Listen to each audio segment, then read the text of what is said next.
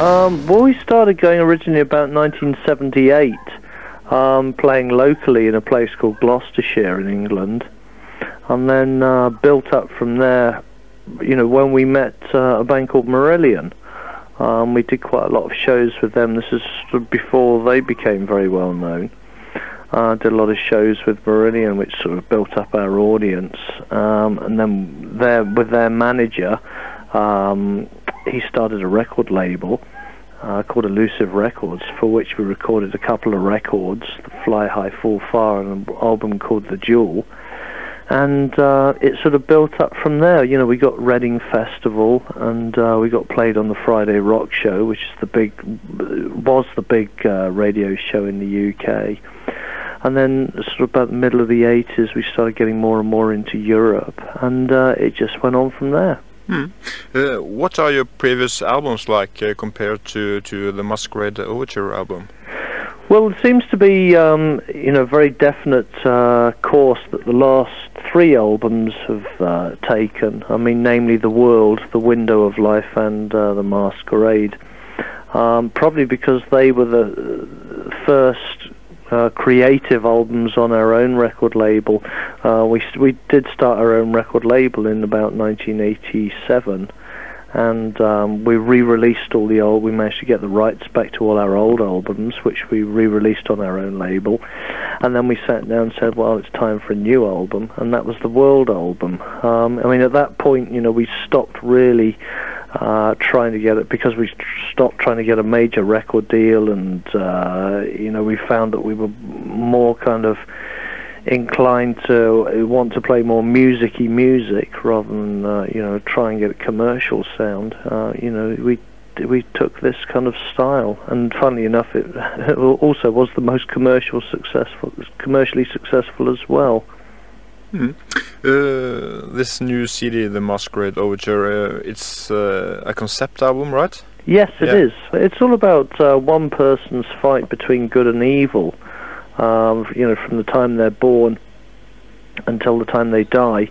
The influences that are upon them, you know, throughout their life that make them, you know, take certain paths. It's a bit like throwing the dice and, you know, taking one route or another route, you know. And it's, I believe the kind of, you know, lives of people are sort of kind of mapped out, but they can be changed, you know. It's like a game in a way, and that's what the album's about.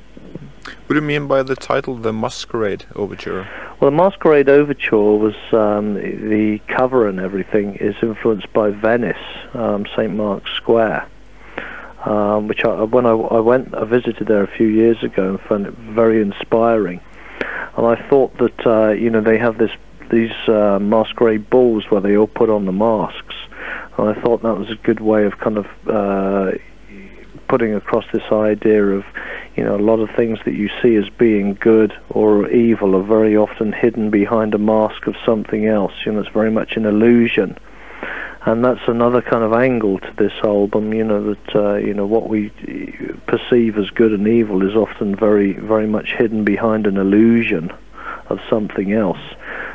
You know, I mean, the way that we follow people and, you know, listen to their ideas, and then that person turns out to be not so great is one example. I mean, someone like Adolf Hitler is a sort of prime example of that. People followed someone like that believing that they were going to be the right person, and of course, you know, it was an illusion.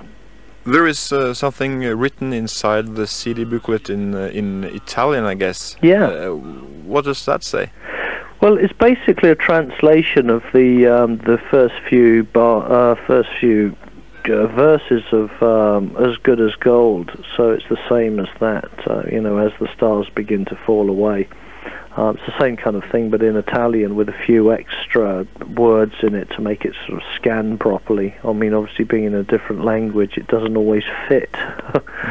Just to translate it, you know, you've got to kind of work it around a little bit. Where in the world are you most popular? Where do you sell most records? Well, Holland's quite a good place. It's always been quite a stronghold, but you know, the places I guess we sell most records are probably England, Germany, France, and Holland. But I mean, there's a lot of other places as well. You know, when we tour and we play in places like Italy or Spain or I mean, we played in America last November, and you know, they're all very, very good. I mean, they're all about the same. You know, because it's a kind of cult sort of music.